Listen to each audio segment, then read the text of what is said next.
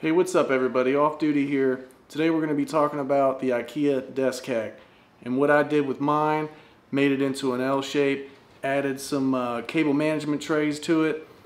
Basically I'm going to show you what you need to build it, how to build it, where to build it at, where not to build it at, whose mama to call when you're done building it so she can check it out, tell you how cool it is, so on and so forth. So let's get to it.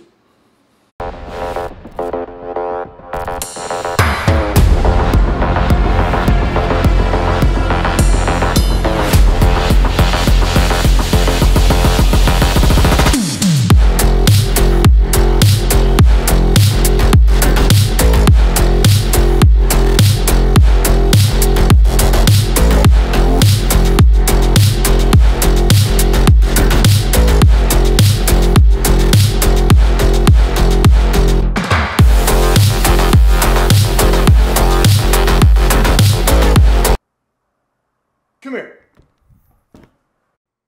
All right, so the first thing you're going to want to do, put together your Alex drawers. The one you see right here has the actual filing cabinet in the bottom of it, so it's different than the other two, but I'll be adding everything in the description on where to get it and all that stuff.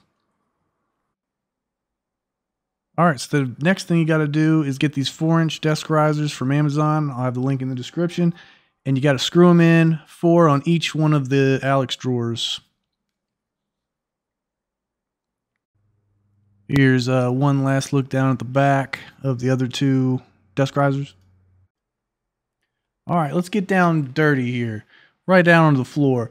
I got 6 of these OLOV legs, and basically they're adjustable, where if you get the non-adjustable legs from Ikea, it will not be long enough for you to be able to put the furniture legs on top of the Alex drawers and make that desk a little bit taller.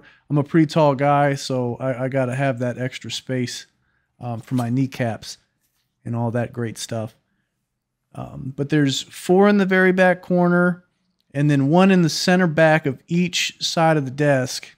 I also got 2 cable management trays, all will be in the description. And up here's something special to keep the desk from ever sagging, along with the leg, is this shallow strut. I get it from Grainger. I'll show you where to get it.